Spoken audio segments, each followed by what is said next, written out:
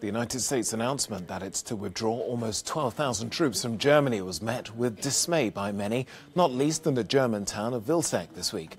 The economy in the Bavarian town is heavily reliant on the presence of American troops and their families. Philip Althild has more.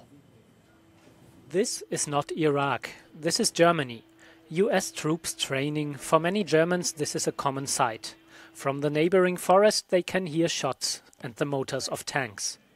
The announced withdrawal of US troops from Germany after more than half a century will change those German towns.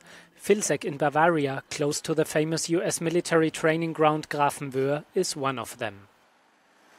I can say, based on our friends here, everyone wants to stay in Germany. It's a wonderful place to work. And indeed, many citizens in these towns have a positive view of their American neighbors. There are many good connections and relations. The soldiers feel at home here. We see the soldiers and their families as fellow citizens, and it'd be the worst thing that would happen if they actually had to leave.